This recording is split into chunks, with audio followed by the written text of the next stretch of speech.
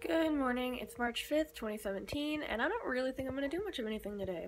Both Carrie and Roshan are not at Towson today, and I've got a big exam tomorrow, so I'm probably going to spend a majority of the day studying for it. And I also have an ASL project that I need to do today that's due tomorrow.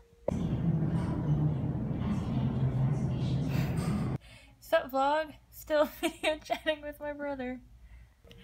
Wow, so I really haven't done much today. It's about 3:30, I think, and I've been studying a lot because I have a huge exam. I haven't even made my bed because I've just been studying in it all morning.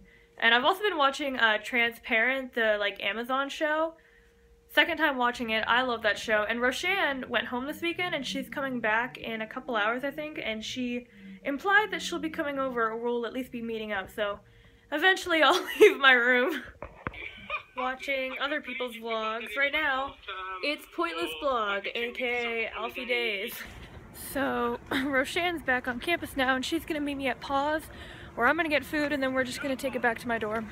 Roshan's here, just texting away on my bed, as I'm watching Transparent still. Okay, so these are like my favorite snacks ever, and I asked Roshan if she'd ever had one, and she said no. And I was like, try it. She's like, I hate blueberries. And I'm like, I don't care for blueberries. I swear these are good. And she tried it. She's immediately like, I don't like it. And she was like, this is horrible. When I asked her, I was like, you're gonna love it. And she was like, you said vegetables are good too, and I don't trust you. And she's over here gagging, and she's like, I hate blueberries. I hate you. Shan't tell a joke. Knock, knock. Is there?